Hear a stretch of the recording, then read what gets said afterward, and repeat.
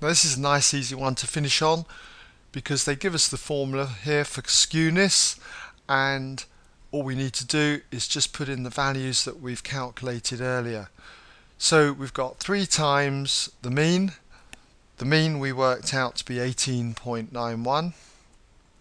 Subtract the median, which was 18, and divide our result then by the standard deviation, which if you use the unrounded version was 7.2623 and so on.